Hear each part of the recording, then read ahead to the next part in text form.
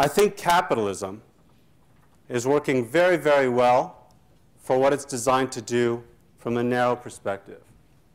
I think capitalism, if we let it continue as business as usual, will destroy us. Right? Capitalism does what it's supposed to do very, very well if you look at things from a narrow perspective. But it's a system that's gone awry in the current context. So what I'm hoping to do is deconstruct capitalism a little bit, talk about some other approaches to modifying it or developing another system. Okay? So the question is, what is the source of the problem within capitalism?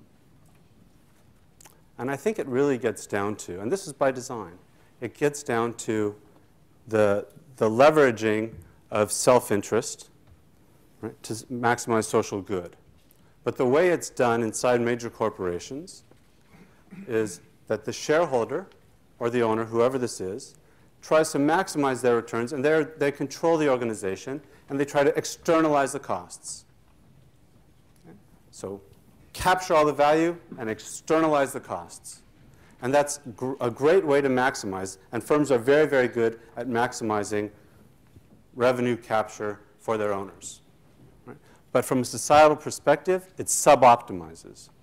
Because you're not trying to, as an organization, you're not trying to maximize value creation overall. You're trying to maximize value capture for one of the stakeholders.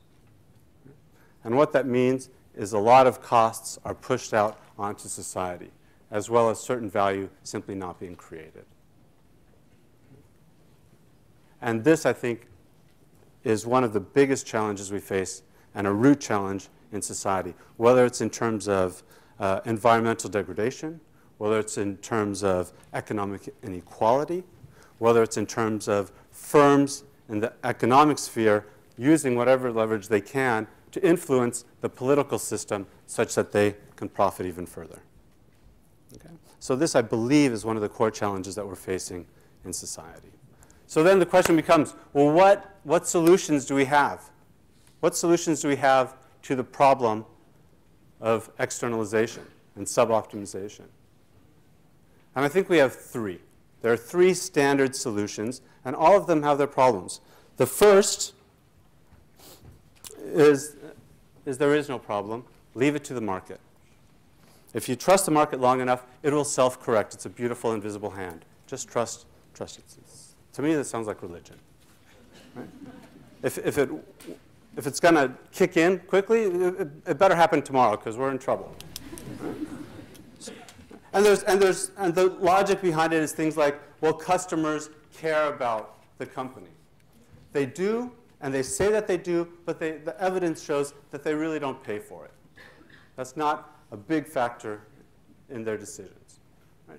So in my world, I have to do a little mea culpa here. My world, I'm a business school professor. And in business schools, the free market is a little bit of the standard dogma.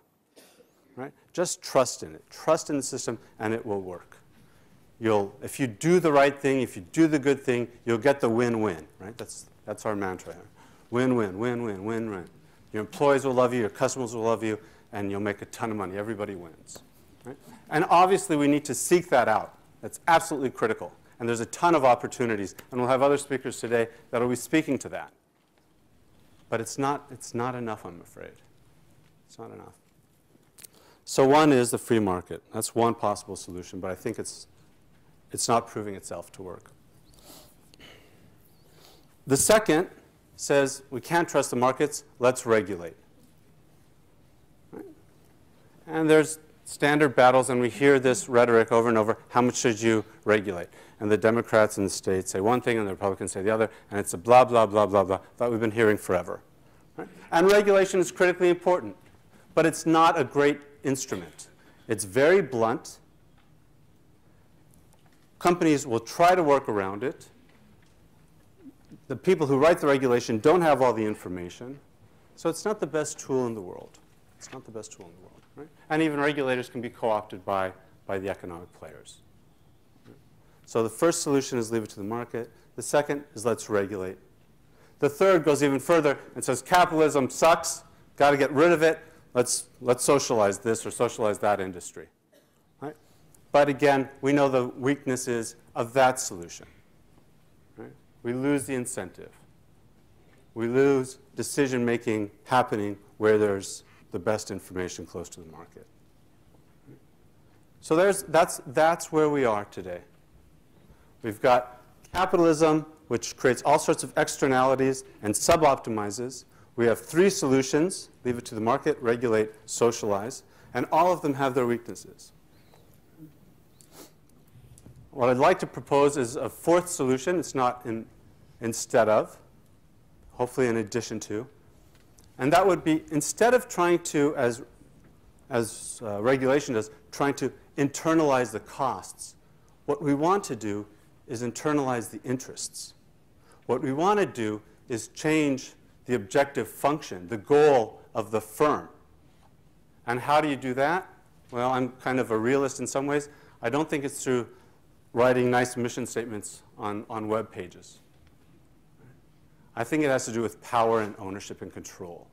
And I think what we need to do is broaden the ownership of firms so that the interests of various stakeholders are brought within the decision-making process of the firm.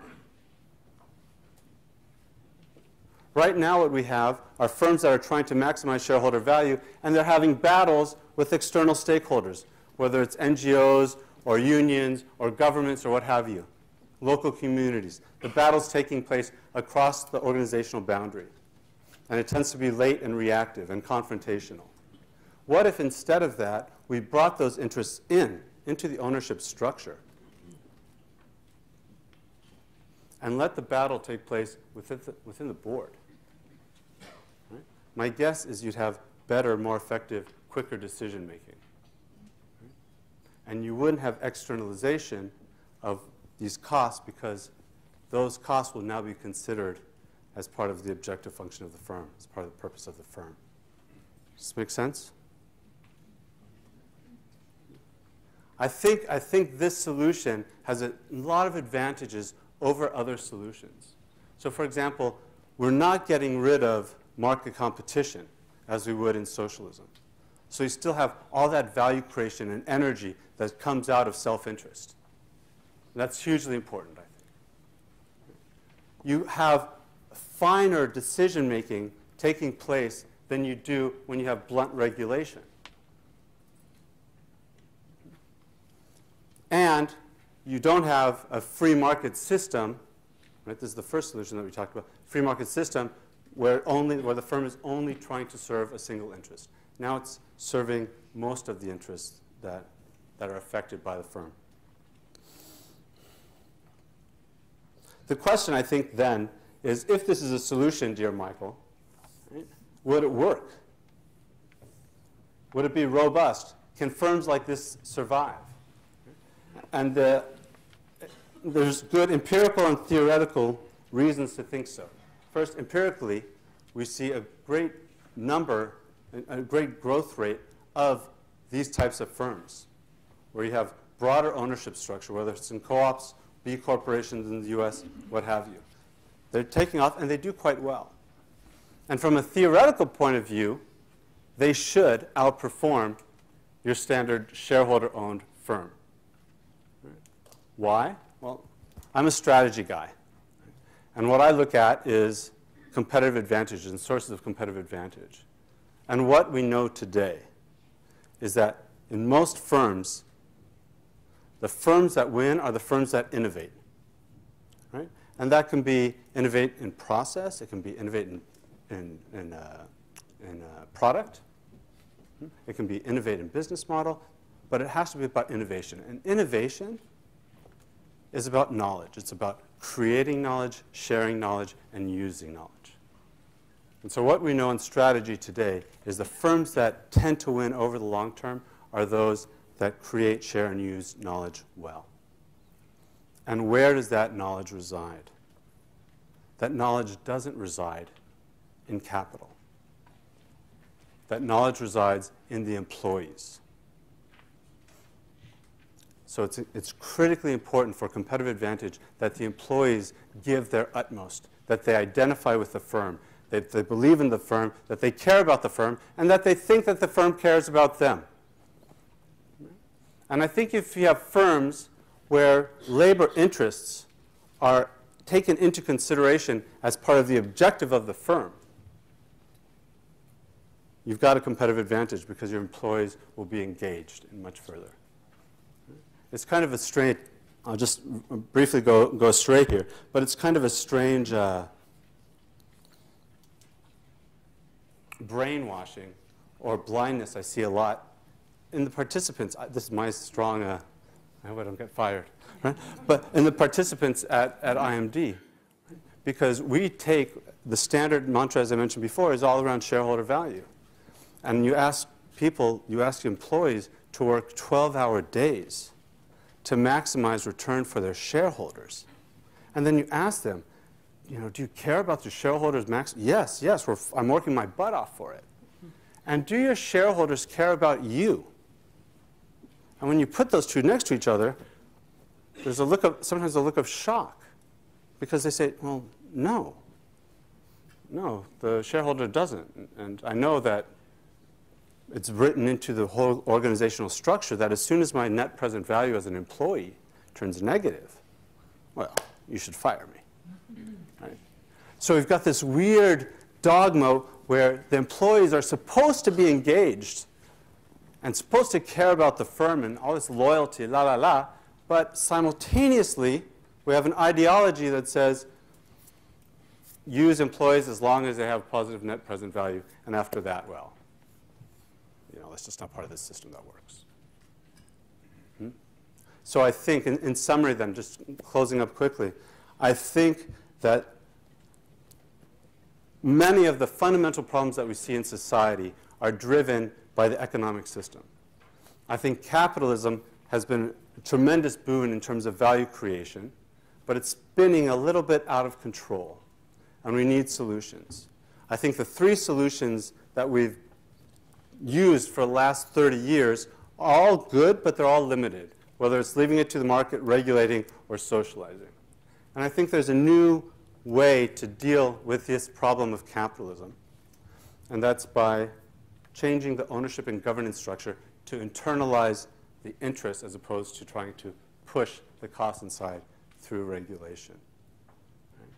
So I just want to be very, very clear with the few seconds that I have left. I'm not proposing to get rid of markets.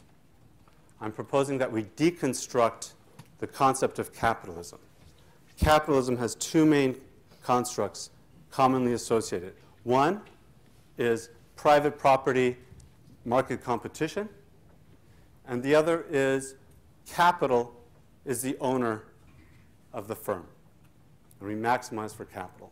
And I think if you stand back and reflect a little bit, you'll see that most of the benefits that we love about the system come from this part, from market competition. And most of the problems that we see in society come from the second part, and that's around the ownership structure. I think we can get the good while getting rid of the bad. Thank you very much.